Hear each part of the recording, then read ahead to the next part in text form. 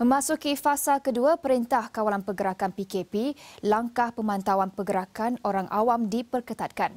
Antaranya, Majlis Bandaraya Alor mengambil langkah memantau pergerakan dan jarak selamat pengunjung di lokasi pasar yang menjadi tumpuan setiap hari menggunakan dron.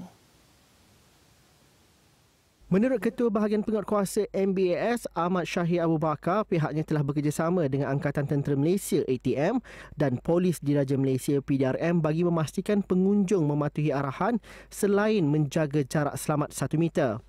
Jelas beliau, sekiranya pihaknya mendapati terdapat mana-mana pihak berkumpul dengan jumlah ramai di satu-satu tempat tanpa menjaga jarak, pihaknya akan terus menggunakan pembesar suara terdapat pada dron berkenaan untuk meminta mereka bersurai. Sekiranya mereka engkar, anggota penguatkuasa MBAS dan anggota polis yang ditempatkan di sekitar pasar akan mengambil tindakan. Dengan pemantauan drone ni, kita boleh tengoklah pola pergerakan, bilangan publik yang datang untuk berus niaga di pasar-pasar kita, dan kita boleh buat laporan terus kepada MKN dan juga update dalam kita punya media. Inilah keadaan sebenar yang berlaku di Alor. Pematuhan tu telah mencapai ke tahap yang kita kendakilah setakat ini.